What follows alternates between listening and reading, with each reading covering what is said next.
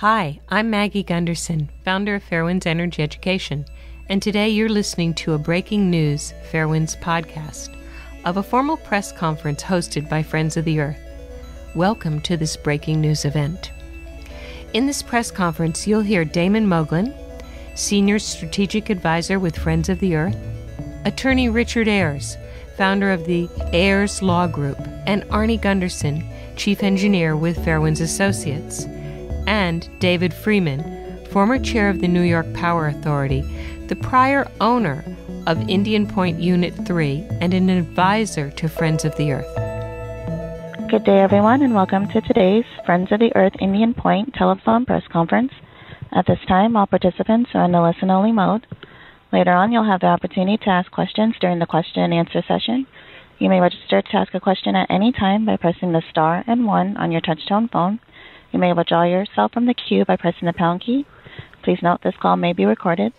I'll be standing by should you need any assistance. It's now my pleasure to turn today's program over to Mr. Damon Moglen. Please go ahead, sir. Thank you. Good morning.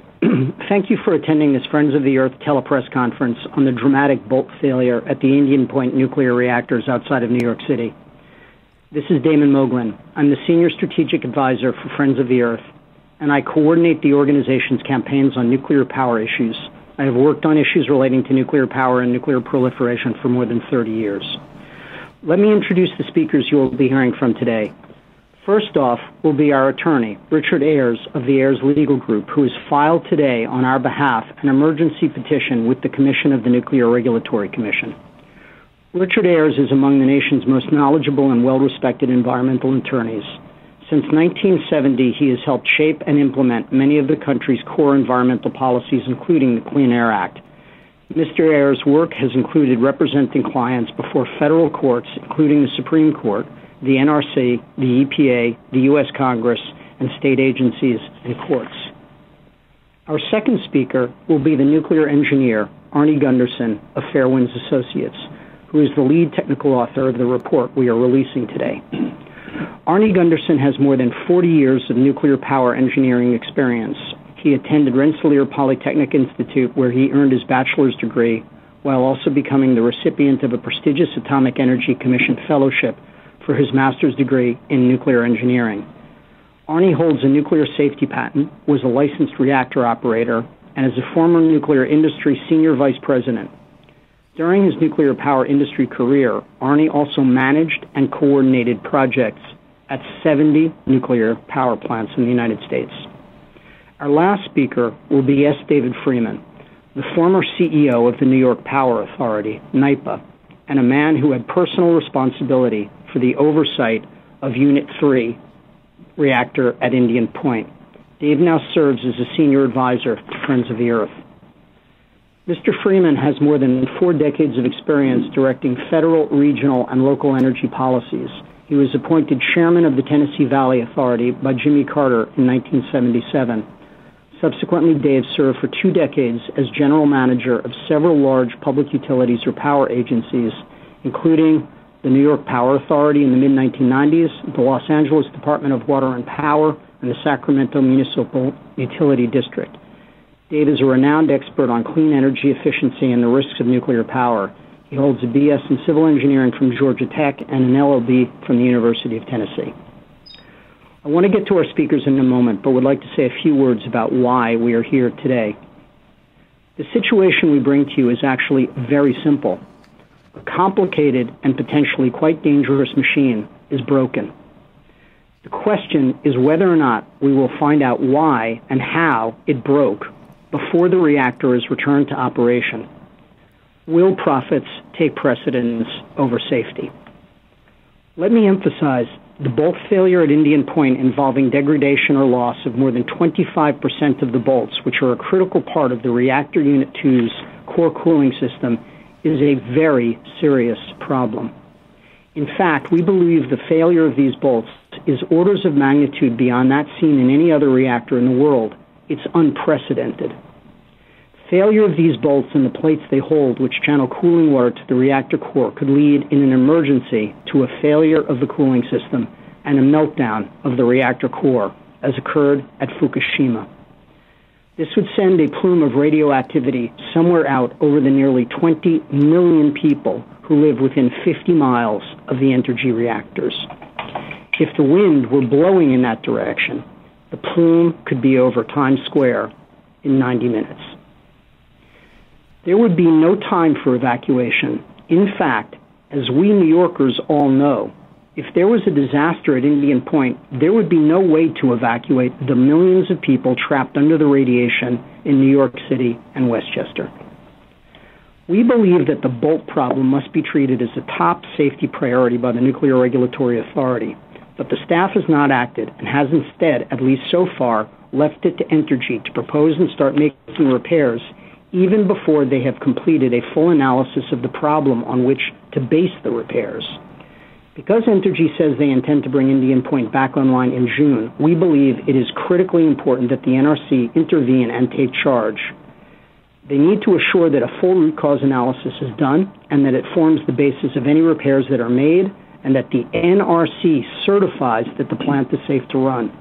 We are also asking that the agency immediately instruct Entergy to bring Reactor Unit 3 offline so that the twin reactor can be immediately inspected to ascertain if it has the same problem.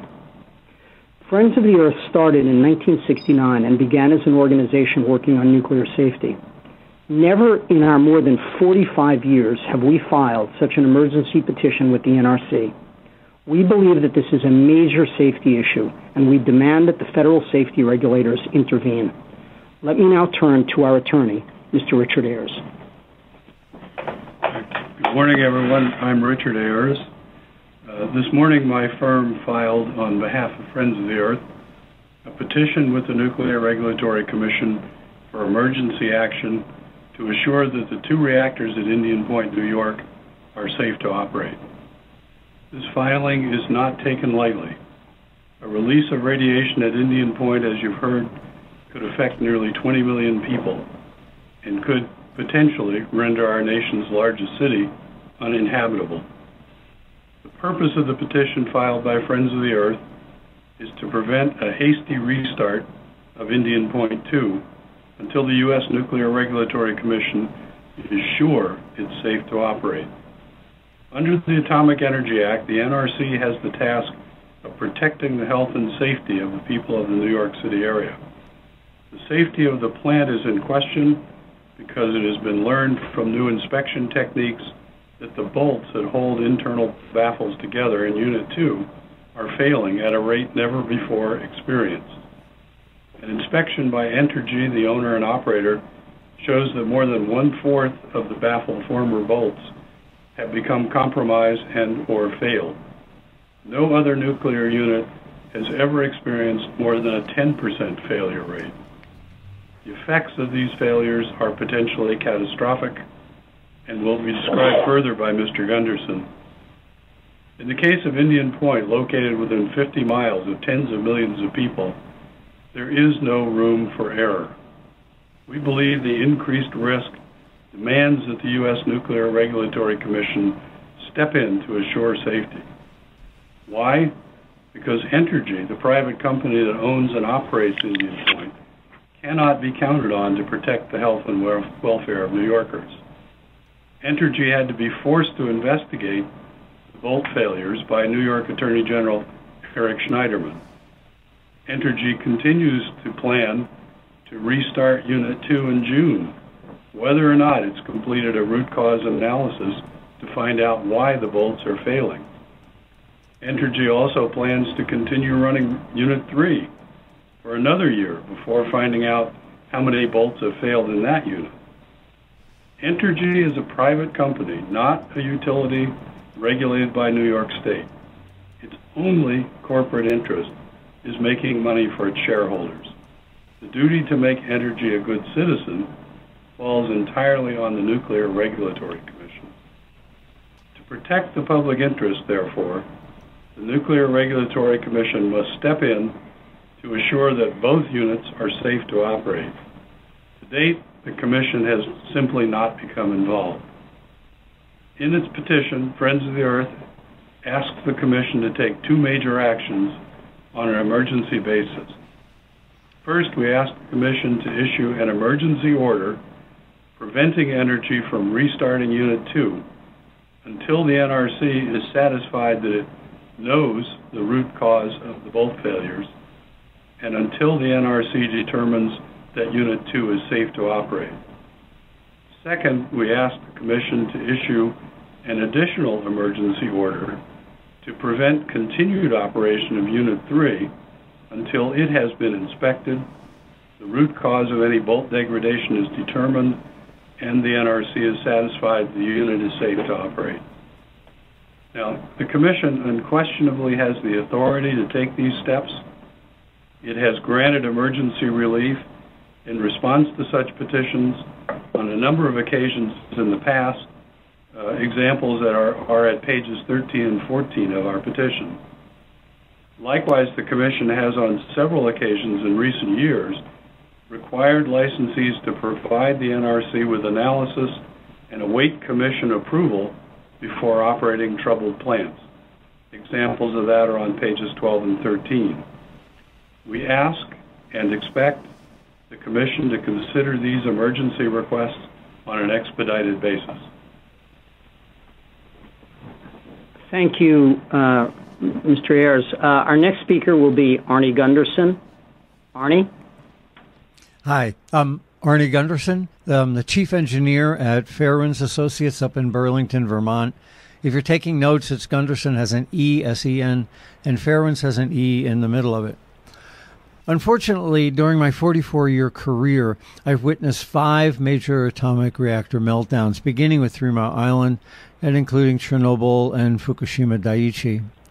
And since the beginning of the 21st century, I've witnessed 2 near calamities. The first was in 2002 at Davis-Besse in Ohio, and the second is happening right now with the mishap at Indian Point Unit 2. With the failure of 227 damaged and missing bolts that are essential to the safe operation of that atomic reactor core. As Dick said, more than a quarter of these critical bolts in the core are missing. This is the largest number of failed bolts ever found in any atomic reactor anywhere in the world. Both Indian Point 2 and its almost identical sister reactor produce slightly more than 1,100 megawatts of electric power each. To adequately visualize what this means, let's look at the picture provided to you on page 4 of the technical handout. Trapped inside that 12-foot high by 12-foot wide reactor core is the energy equal to 4.5 million horsepower. Envision almost 4.5 million horses stampeding across a prairie, and you'll realize how much power must be controlled within each atomic reactor core. The core baffle that is held in place by slightly more than 800 bolts surrounds the atomic fuel. 227 of those bolts are seriously damaged or missing entirely. The core baffle acts like a cattle chute, and it channels 250,000 gallons of water at 550 degrees. That's the energy equivalent of 4.5 million horses in a uniform direction that's absolutely critical to the safe operation to maintain control of the Indian Point reactor. The failure of more than a quarter of the bolts means that the baffle directing these 440 million stampeding horses, 4.4 million stampeding horses, is severely weakened and in jeopardy of failing to cool the atoms colliding inside. The near failure of the baffle means that a nuclear nightmare was just narrowly avoided. If the baffle had failed, see the picture on page 5 of the handout, cooling water could have bypassed the atomic reactor core, leaving the core with no method to cool it and causing a meltdown. Simply put, it's impossible to cool the nuclear fuel if the baffle plate fails. In 1966, loose parts from the Fermi 1 nuclear reactor caused a piece of sheet metal to break loose and plug the nuclear reactor fuel, creating a partial meltdown, during which someone in the control room uttered, "We almost lost Detroit." The failure of the baffle plate on Indian Point 2 would create a much worse disaster, and New York City is only 26 miles away. In 2012, Friends of the Earth retained Fairewinds Associates to evaluate radiation leaks of the steam generator tubes at the San Onofre nuclear reactors. The Nuclear Regulatory Commission had already assigned a special 14-person augmented inspection team and issued a confirmatory action letter requiring NRC approval of the restart of the San Onofre after a root cause analysis was completed. Due to the near miss at Indian Point Unit 2, which is 100 to 1,000 times more dangerous than that which existed at San Onofre, Friends of the Earth is requesting this emergency petition to the NRC to both keep Indian Point 2 and 3 shut down until the ultimate root cause analysis has been completed. Well, what is an ultimate root cause analysis? Simply put, it's a thorough, time-consuming analysis that examines every possible cause of bolt damage and destruction. Replacing the damaged bolts prior to an ultimate root cause analysis may put significant stress on the reactor, causing a meltdown in the future. Focusing on Indian Point's immediate return to power production limits dedicated scientific inquiry and endangers the health of millions of people living nearby. By insisting that Indian Point 2 replace its bolts prior to analyzing the ultimate root cause of the bolt failures, and by allowing Indian Point 3 to continue operating, speaks to a failed safety culture within Entergy. According to the NRC database, currently the 3 worst performing atomic reactors in the U.S. are owned by Entergy. And now we add to that list Entergy's Indian Point Unit 2.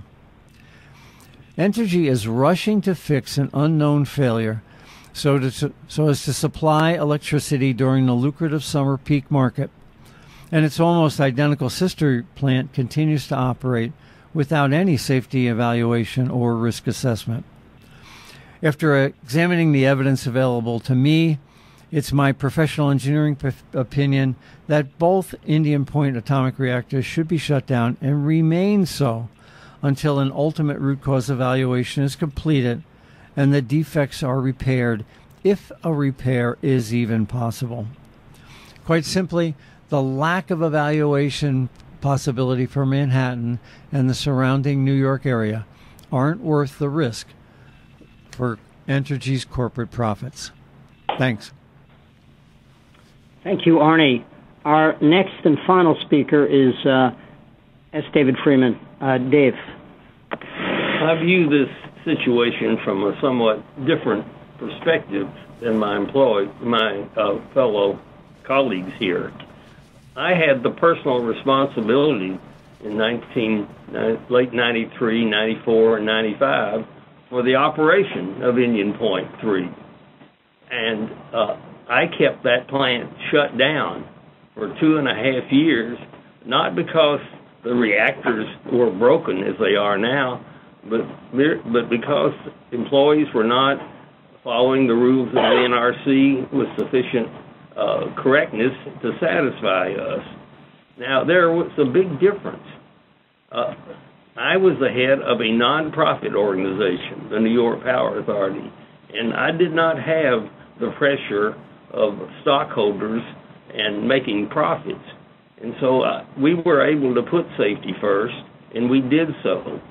And what is so alarming about the situation that we have right here is that the company that is in charge of the plant now is not even regulated. In California, at least the utilities that operate the nuclear plant had a cost-plus deal with the regulator, and they could, if the plant didn't run, they still got their money. If they made investments in safety, they made a return on it. Here we have a company that has a single-minded objective, making money. And so they don't have a conflict of interest. They have a serious interest in running this plant this summer, and because if they don't run it, they don't get any money. And having been in the position of a CEO, the people in that plant, they will come to you and tell you it's safe. You know why? Because they really believe it's safe, because they work there. It's almost like somebody that smokes cigarettes and doesn't believe they're going to get cancer. There's just such a pressure on the people involved to say it's okay because it's their job. That's the reason we have a Nuclear Regulatory Commission, and which is to protect the public against the monetary incentives of a company like this that just wants to run the plant and doesn't have the public safety as their first priority.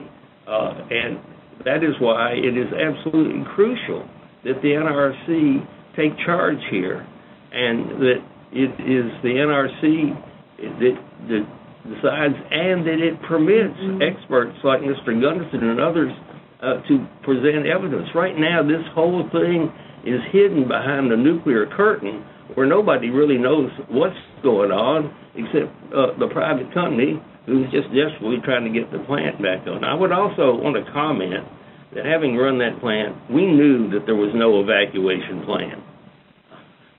There isn't one. You can't get the 6 to 10 million people in that area out of there in an accident. It's just not possible. The other point that needs to be made is this plant is running outside of its license. Its license expired for one unit 3 years ago, another one a year ago. Nobody in their right mind would dream of building a nuclear power plant 25, 35 miles from New York City. Their license is expired.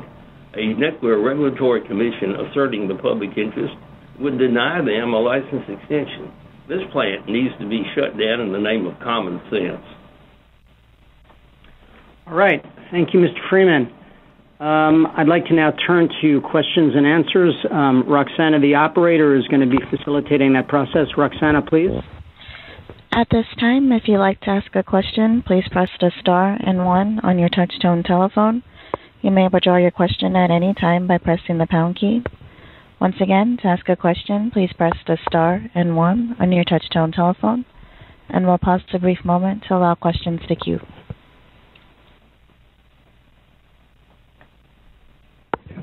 And we'll take our first question from Jennifer Peltz with the Associated Press. Please go ahead. Hi, everybody. I wondered what the process is for going forward with this petition. Is there a time frame by which the Commission has to respond, or is it not quite as firm as that? So this is Dick Ayers answering that question. Yes, there is no requirement as to the timetable for a response. The reason we've asked for emergency consideration is that we believe this needs to be considered right away. And we, of course, are also saying that the Commission needs to give us a response before the plant would be restarted. So that would probably place a 30 to 40 day limit on how soon the Commission would have to respond. If I could just add this thought, a failure of the Commission to respond is a denial of our request. This is an emergency, and if the plant is allowed to restart without Commission action, the Commission is effectively denied our request, and I think that we will very seriously consider what further legal action we wish to take. And that second speaker was Mr. Freeman. All right, let's go to the next question, please. And we'll take our next question from John Beers with AFP. Please go ahead. Hi there. I haven't had a chance to go through all the documents yet, but thank you for holding the call. What has been the reaction so far of other people, like, for example, the governor of New York or the attorney general, to what you're saying about this problem at Indian Point? This is Dave Freeman. The governor of New York has been on record asking the plant be shut down ever since he was attorney general, and including recently when he's governor. So he has been very vigorous in asking the NRC to take action and the company to shut the plant down, and many others in the state have been making the same request for a number of years. There's opposition to the granting them another 20-year license extension that's undertaken, led by the Attorney General and many NGOs in the state. Frankly, the opposition to Indian Point goes all the way back to 1994. I encountered it when I was running the plant, and for that reason kept the plant down for 2.5 years. So the NRC just doesn't see eye to eye with all these regulators? All they these have not been urged to do so as vigorously as we did this morning, and we have every reason and hope that they're going to respond to our emergency petition and do their job. Where would the power come from if it's not, like, say you get your wish and Indian Point is the reactor that's down is not brought back and the reactor that's up is brought down? Where does the power come from over the summer? The Federal Energy Regulatory Commission issued an opinion on April 20th, 2015, in which they prescribed that the New York Independent System Operator with Friends of Grid must maintain operating reserves of 2,620 megawatts, and 1,310 of those megawatts have to be in the southeast New York area. So there is ample reserves in the system today. As a CEO of a utility, I can just tell you that you always have to have enough reserves on hand if your large unit breaks down, and Indian Point is a large unit. So there's no concern about power shortages.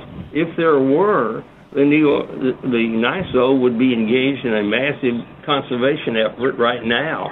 And they have ample opportunity to do so. They take bids for load management. This is a sophisticated organization that has the power supply underway, and Indian Point's not operating now, but the reserves are there. That's the answer. And if they weren't, we'd be having an energy efficiency and conservation program like we did in California when we had a shortage, and it worked. That speaker was Dave Freeman. This is Damon Moglen. I'd just like to add that I would encourage folks to take a look at a very important report that was commissioned by our colleagues at NRDC and Riverkeeper by Synapse, which was published a couple of years ago, that goes into full detail about these surplus issues. And this is an important issue, and I'd also encourage you to take a look at that report. All right, can we go to... Hey, Damon, may I add one thing? Yes, please. Hey, this is Arnie Gunderson. Indian Point 3 claims that it's unlikely it'll have this problem. If it shuts down now in May, it's probably less than 30 days it could determine if it has a problem or not. If it's clean, it could be up and running again in time for this suggested peak in July and August. If it is damaged, I'd suggest that it's much better to be shut down rather than putting stress on those baffle plates. So the time to shut Indian Point down from a load standpoint is now. Let's look. Right, and that was Arnie Gunderson. Can I ask for the next question? And we have a follow-up question from Jennifer Peltz with the Associated Press. Please go ahead. Thank you. I'm looking at the NRC blog post to which you refer in your legal papers, and which concludes with the guide saying that the NRC will ensure the condition is fully understood and addressed prior to the plant returning to service. I take it you all don't credit that. Why not? This is Damon Moglen, and I'll take a first shot at answering that. Maybe Dick Ayers may want to add, but the bottom line is this: that blog post, which in and of itself is kind of remarkable, that the NRC is taking action through a blog and not through any regulatory action, is, I think, rather misleading in that none of the kind of actual public regulatory actions that normally the NRC should be taking in a case like this one, sending in an augmented inspection team, issuing a confirmatory action letter which takes charge of the situation. None of that has been done. So what you have there is a blog post from a public relations officer at the NRC, which ends with an empty reassurance that everything is okay. And no, Jennifer, I don't think that's enough. I don't think that that's enough to calm concerns of the millions of people in New York who are worried about this reactor. I don't know if Dick wants to add anything further about what we may be asking for. Well, I just add one thing, which is, what we're asking for basically is for the NRC to use the authority it has by statute to step in and make sure the plant is safe. At this point, the Commission has done really nothing to accomplish that, and obviously a blog post does not carry the force of law, which the Commission has, and because it has that force, it can require the plant to be kept closed until it's safe. It can put conditions on how it's operated. It basically can do almost anything to make sure that the people who live within distance of that plant are safe. Jennifer, did you have a follow-up, or can we ask for another question? Okay, why don't we go to the next question? Once again, if you'd like to ask a question, it is star and 1 on your touch-tone telephone, and we'll pause a brief moment to allow questions to queue. Once again, if you'd like to ask a question, it is star and 1 on your touch-tone telephone. And it appears we have no further questions at this time. All right. Great. Thank you all for being on this call. There are contact numbers if you want to ask any follow-up questions to any of our speakers. On behalf of Friends of the Earth, I'd like to thank you for attending this important telepress conference and for covering this extremely important safety issue. Thank you. This does conclude today's conference. You may disconnect at any time and have a wonderful day. Thanks for listening to the Fairewinds Energy Education podcast. We will keep you informed.